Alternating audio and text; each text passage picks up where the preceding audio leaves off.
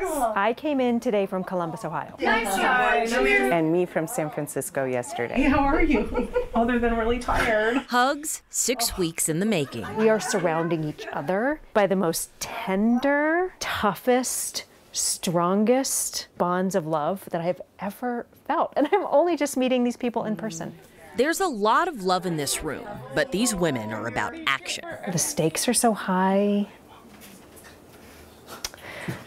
So many kids we have to protect. And that's, I wake up in the morning and that's pretty much the first thought in my head is, we have to do this. Somebody has to do this. Kay Coughlin and Karen Fleshman are two of the estimated hundreds of women who will arrive at DIA from across the country over the weekend to answer Here for the Kids call.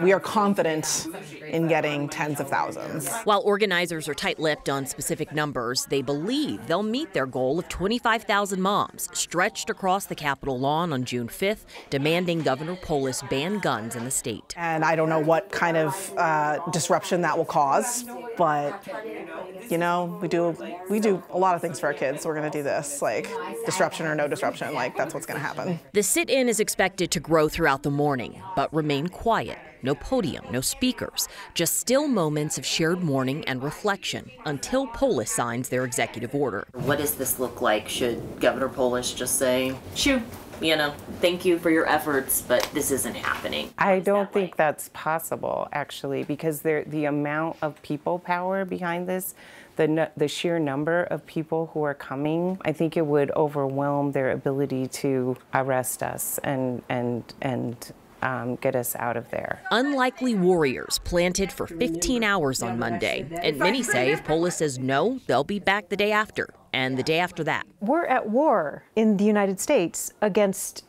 the Second Amendment.